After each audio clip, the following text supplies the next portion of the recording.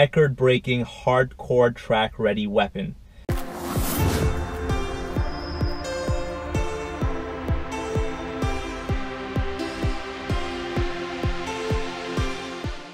Welcome back, everybody. Today I want to talk briefly about the new news from Subaru of America. On June 8th, Subaru announced that they are coming out with two new sports models, one being the BRZ TS edition, and the other, which I'm much more excited about than the BRZ, is the Subaru WRX STI RA edition. Now, they released some specifications online as to what the cars themselves are going to include as far as the performance bump up from the regular WRX STI and the regular BRZ. So bear with me here. I have some cheat sheets here on my phone that I'm going to just kind of talk about a few of the points here on each thing that the new models are going to contain. So let's talk about the WRX STI RA edition. So what they're calling this, or some sources are calling this STI Type RA, is that it is a record-breaking hardcore track-ready weapon. So essentially it's meant to take on the Nürburgring like no other STI, before its time. So a few of the things that Subaru has revealed to the public as to what this STI model is going to contain. It has a carbon fiber roof, so the full roof is going to be carbon fiber, and it's going to be actual, it's going to show the actual carbon fiber, so it's not going to be painted over. You're actually going to see the true detail of the carbon fiber itself, which is pretty cool. It's supposed to be a nice lightweight roof. In addition, it's going to have a ton of chassis upgrades, so they're going to make it even stiffer than the current generation STI, and actually even stiffer than the new 2018 models that are coming out with some revisions to their suspension as well. So engine wise, still has the same 2.5 liter EJ motor. No surprise there. Didn't think they were gonna come up with a brand new motor for the 2018 model, since they already released the specs for 2018. I'd expect something like that to come out in another few years when the full refresh happens. Though it's the same motor, there are some power bumps and some performance gains as well. So they're bumping the power up from 305 to 310 horsepower. Wow, crazy amounts of power gains, right? I mean, at this point, we'll take whatever, even though it's from the same motor. I would have been more upset with that if they changed the motor and kept the power range around the same. What they're saying is that the additional power is due to upgrades to a new cold air intake system and some updates to the exhaust system, as well as a retune. Details behind the tune have not been released yet, so we're not quite sure exactly what's going to be happening, if it's going to tweak up the boost pressure or anything like that. Not sure yet. I'm sure Subaru will release that information as we get closer to the production or release date for these vehicles. The one thing that I am super excited about, I don't know if I want to call it super excited, I'm more so jealous, but I'm impressed, and I'm kind of happy to see that Subaru is finally realizing the weakness of these EJ motors, is that they're creating stronger pistons within the motor.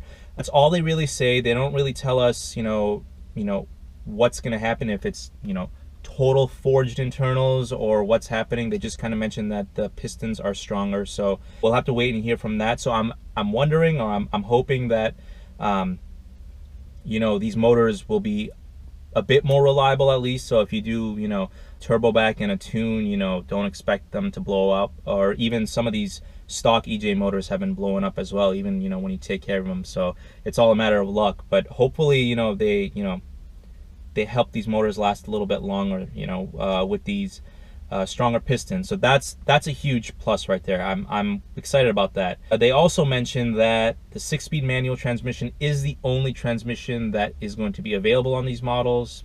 Glad they're doing that as well, with a slight tweak. They're saying that the third gear is going to have a revised ratio. Not really sure if it's going to be shorter or longer. I'm not quite sure yet, but it also is going to be coming with a short throw shifter.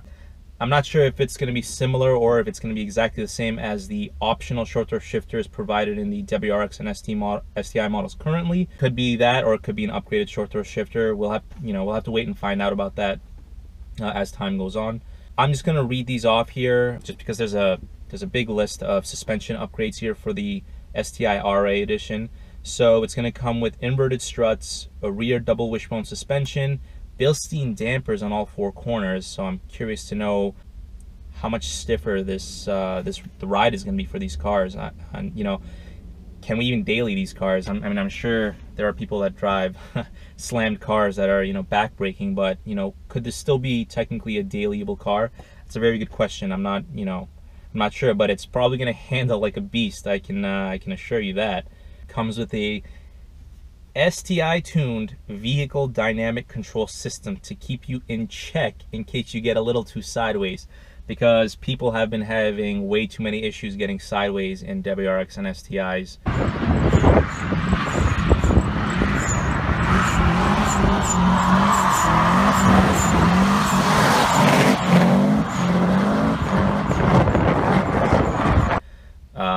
With 305 crank horsepower, and I'm sure that that additional 5 extra horsepower is gonna make you, you know, show up at Drift Central. Well, whatever. I mean, I guess that's a cool upgrade. I'm not really sure, you know, what that is going to contain, but you get that as well. The exterior is going to come with upgraded 19-inch BBS forged alloy wheels wrapped in a different set of tires. This is pretty unique. So we're going away from Dunlops and we're going to Yokohama Advent Sport tires. I'm not sure. I don't know the specs of those tires. I don't know if they've been rated, you know, great or to be superior to, or much superior to, the Dunlops that come on the STI models themselves, but we'll have to wait and see. I'm assuming if they, you know, change them from the Dunlops that have been on these cars for a few generations now, it's got to be stickier, it's got to be better. I'm not sure if the BBS wheels that are coming on these cars are going to be similar to the ones on the base or limited WRX 2018 WRX STI models. I don't know if they're going to be brand new, but I did hear, or actually I did read, that it is going to be coming in a gold color option, which is iconic to go back to the original STI rally days, which I'm glad they're finally bringing that option back. So the last time we were able to have a gold option on the STIs were on the 2015 launch edition STIs that came standard with the limited BBS wheels in gold, which was pretty nice. So I'm glad we're finally going back to see more of the gold as an option at the very least. So I know a lot of people really dig the whole rally blue and the gold wheels option on these cars.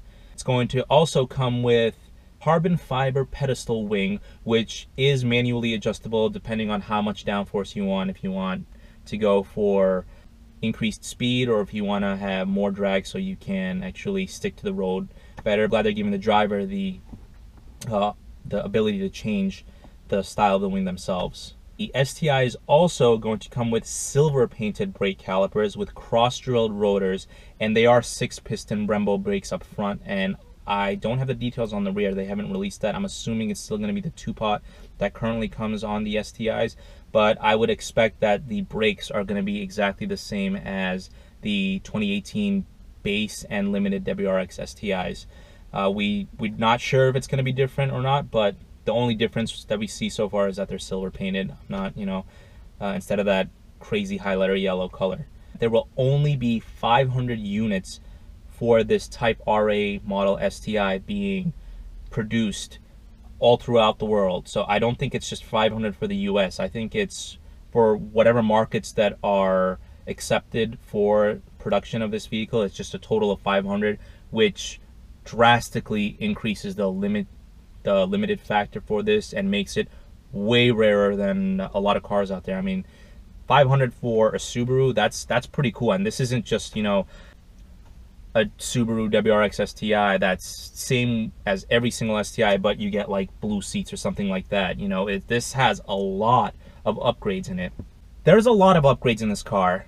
I know I made a video, and I'll put the link here somewhere, or I'll pop it up somewhere here, about how I'm not going to be buying the new 2018 WRX STI or WRX STI Limited. That I'm sticking to because I don't really see drastic changes in that if I really wanted, I could do it in my car. However, this Type RA looks so good. It is so tempting right now for me to actually put a deposit on the Type RA. That thing is a track beast. I mean, it comes amazing. I mean, look at the spoiler. Look at the wheels. Well, we don't really have full details on the wheels, but just look at the car itself. The only thing I dislike about the car is still that front bumper of the 2018 refresh. I really don't like it, but forget that. That's not a big deal. The bumper is a bumper, whatever. It still looks decent. The performance gains in this car are incredible. You got the Recaro seats inside.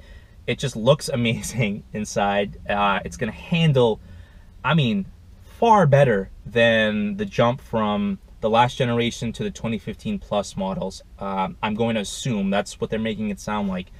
So this is a really super exciting time for this car. I'm curious to know what this thing can do, what it can lay down, the tuning aspect. Right now the STIs are making about 240 to 245 ish wheel horsepower if you're lucky. It's all dependent on the type of dyno you're using. But I know the Type RA is getting 5 more horsepower, but with the with the upgraded pistons, or stronger pistons, and a retune, I'm curious to know, like, is it going to be upwards of 260, 270 wheel horsepower? And if you do a retune or a pro tune with very, very minor upgrades like a turbo back and that's it, can you make even more power?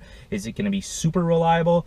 That's huge news, and I'm trying really, really hard to find some negative things about this car to not jump into the Type RA.